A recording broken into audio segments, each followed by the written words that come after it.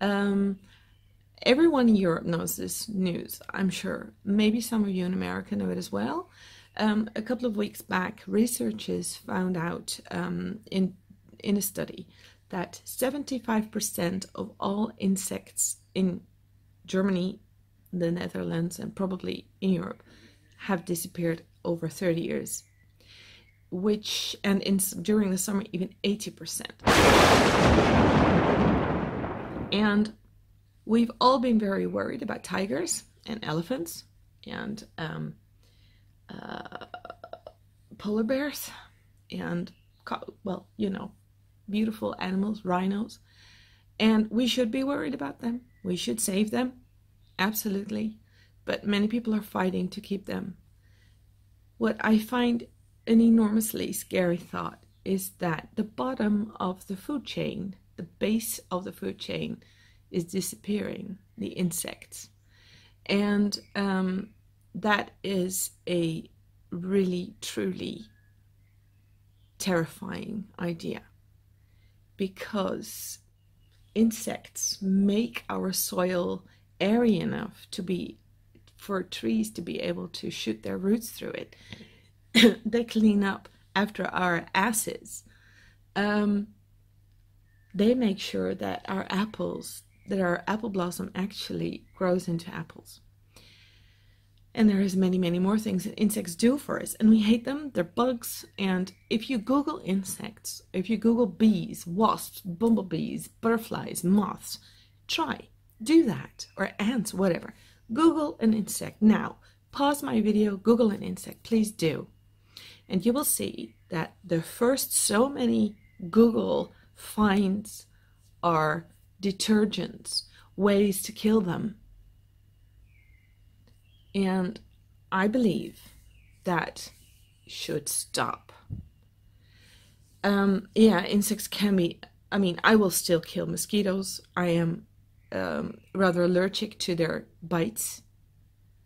They will give me, swellings. If I get one sting, one bite here, I get about 4 or 5 swellings on this arm, and my arm becomes really, really big. One time I even had, blood poisoning because of it, because my arm was so big that the pressure became so big in my arm that there was a problem in my veins with blood no longer going through it very well. So for me, they are what I will kill, but all the rest I don't kill. We had a problem here with box tree moths, the caterpillars. The Netherlands, Dutch people are a huge fan of box trees, and they are really nice. But a couple of years ago, the box tree moth came into Europe through Japan, I believe. And it doesn't have a predator here. So what happened is that it has exploded and it has become a plague. So what have people started to do? They have started poisoning the caterpillars. But these caterpillars, they have 4 cycles a year. So we have 4 rounds of butterfly larvae, butterfly caterpillar cocoon. That's 4 cycles in a year. That means you have to poison the box trees almost all year round. What happened is that now this is the season of the young birds. We have way less young birds. And why? They're all poisoned. And not just the birds were poisoned, not just the young, but also the mothers and the fathers. So birds are already struggling. There are too few insects. And now this has happened. And not just that, there are many more things. All this poison, it just sinks when it rains from the trees into the soil below it. And there it just simply poisons everything that lives underneath the trees. And we human beings, I believe, have to get real and finally realize that we are a part of nature. We have borrowed a little piece of nature to make into our home, our gardens, our lives, but we must respect it. And everyone in the whole world wants to fight for whales, for elephants, for the giants, they're beautiful, and they're far away, they're distant. No lion is bothering me, so yeah, let's preserve the lion. Polar bears, let's preserve them. Yeah, but the insects, ugh, they're creepy. And I just want to make a case for insects. I want to make a case for nature in the very near world, in our world, the world that's close to home. Your own balcony, your own house is stuffed with insects. You knew that? Your mattress is stuffed with insects. Your garden. And I want to get into that because they are incredibly interesting. I've been making my nature journal for a couple of weeks now. I've always been a nature fan ever since I was a child. I used to be that child lying flat on the belly studying ants. So that to me was really exciting. I didn't like playing cowboy and Indian, or I didn't like most games that children played. All you had to give me was a couple of bugs and a magnifying glass, or a magnifying glass and a little piece of wood. In summer would also be really great to see fire happening. Plants, I loved lying in the grass or rolling down from a hill. I just loved it. I've always loved animals, and not just casual animals like dogs and cats, but I like bats, and I don't like snakes. Snakes are not really my thing. One time, this is kind of funny, not many people know this, but when I was a student, I moved from Nijmegen University to Leiden University. And at the time, it was really hard to get a room.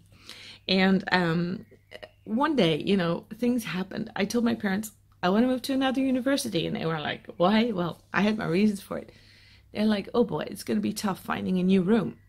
But, sometimes things in life just are meant to be, I think, because within 3 days, I had a room in the center of town. It was a gorgeous room. I'm telling you, I don't know if I have photos of it anymore, and if I have, I don't know where. But I can tell you this, there was one string attached, a really scary string. I came into that room, and it was, how do you say that? There was a tenant in there, and she was going away for half a year, and I could move into the house for half a year, and then I would have to find my own place in that time. And, when I came in, it was a really nice girl, but she had agreed to take care of a tarantula for a friend. So, can you already guess what's going to happen? She said to me, you can live here for 6 months if you take care of this tarantula.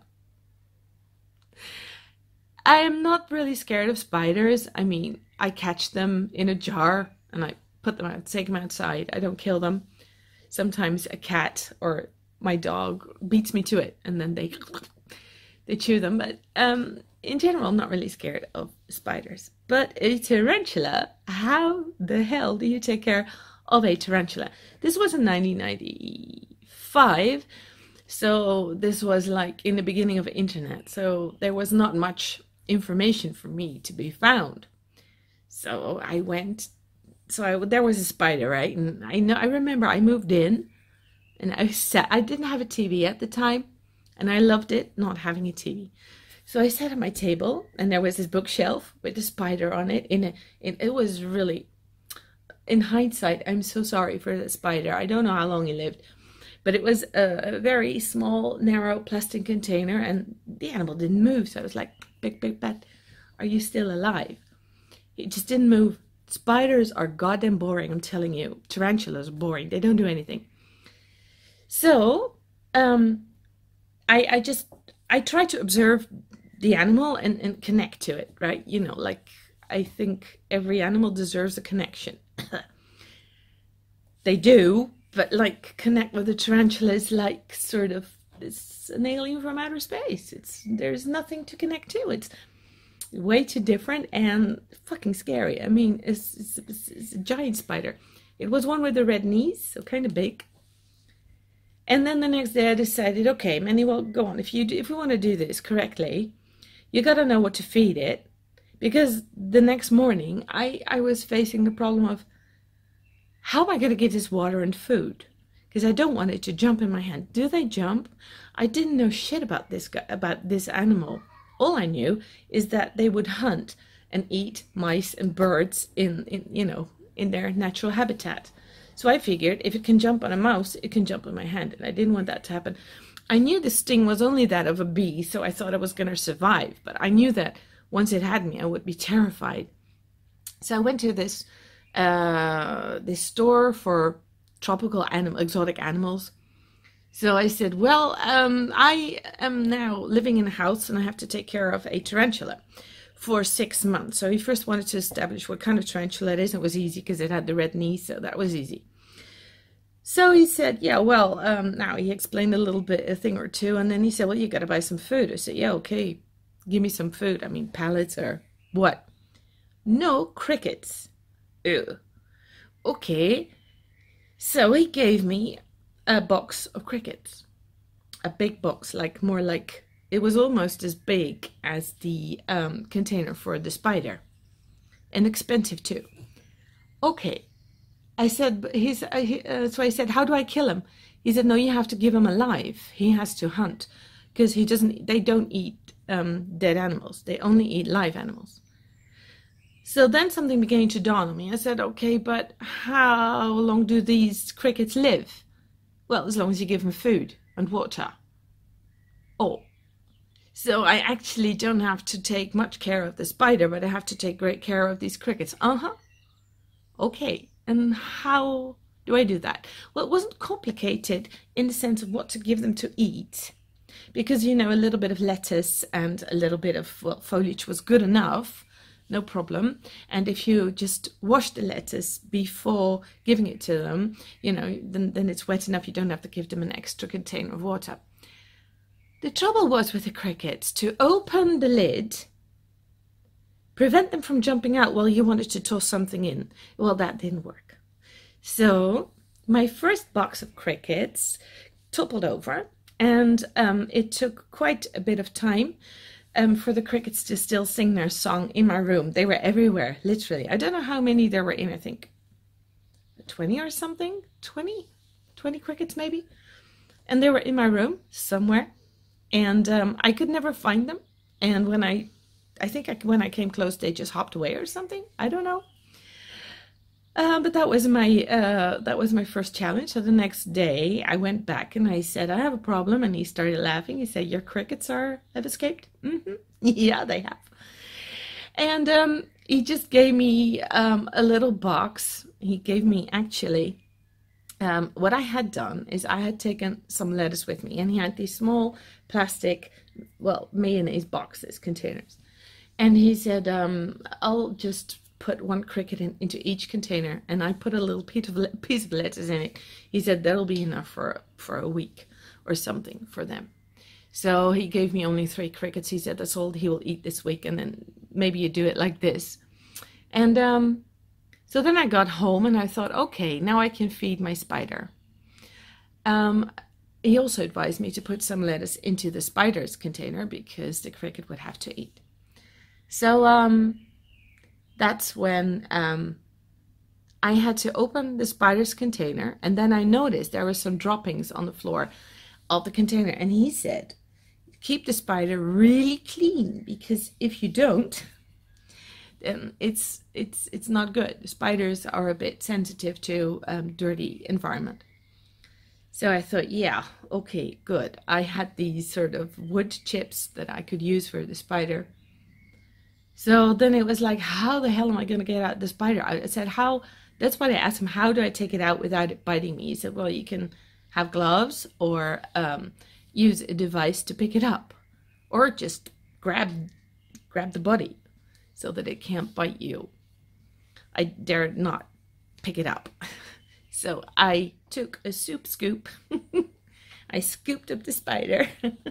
I actually took the container and I just sort of toppled it over a little bit, and then took the soup scoop and shoved the spider out into a cookie jar and quickly put the lid on. So then I just cleaned the container, put the spider back in, and then I managed to get one cricket in and lettuce. That was enough for half a year. So that was my mission accomplished. And well, I tried to still connect with the spider and grow a bond, but it didn't happen. And fortunately, within 3 months, somebody came by to pick her spider back up. And it was a gorgeous, gorgeous animal. I just didn't understand it and I didn't appreciate it. And then this week I was in my garden and there is a garden wolf spider. And I was looking at it and I thought, I know you. I've seen you before, but you look different. What's going on? It was as if she was holding a disc. So I was a bit amazed. I thought I had found something really, really special. And then I looked it up and it turned out it's a garden wolf spider. And she actually has a cocoon of eggs on her on the backside of her body that contains the eggs of the spiders.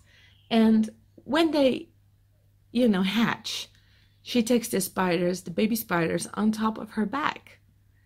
And that's where they grow. And I believe they eat her in the end. Anyway, animals are just so interesting. Insects too, when you learn more about them. I mean, there are grasshoppers that have been an inspiration for engineers who designed hydraulic systems. There are spiders are being researched for their webs, for the material to make really good bulletproof fibers from. All kinds of venoms, all kinds of colors. Cochineal lice, for example, they produce beautiful color. And, I feel that there is not much I can do to save the world. I mean, I'm just on my own. I can't do that. What I can do, however, is share what I have never done thus far, or not enough, I believe, is share my love for nature. And ever since I was a child, I have the capacity to see that small world close to home and to see the beauty in it. And that is something I can share. So that's why I have decided to keep a nature journal. And it's incredibly inspiring for my artwork as well. And you will see that in the next video that, it really takes my energy and inspiration, but it gives back way more. And I hope that my endeavors, I'm learning. I'm not a good nature diarist. I still suck at drawing botanicals. I'm getting better, but I'm nowhere near professional, and I don't pretend to be, but I have a desire and I'm eager to learn. And I'm also very honest in showing you my process and in realizing that if something that I drew today is not perfect, it is part of the process. And it's good, because what I would like my nature journal to do is to inspire more of you guys to keep a nature journal, to really start looking at your own world that's close by. We can all fly to exotic countries and admire nature there, but we have a really beautiful system of nature where we live. No matter where you live, there is so much more happening right under your nose if you're willing to look. And that's what I hope my nature journal will contribute to, along with all the other nature journals that I have discovered now and the great books that I've discovered. I'm going to share everything with you. And so that's what you can expect from me in the coming time. Journaling, nature journaling and visual journaling.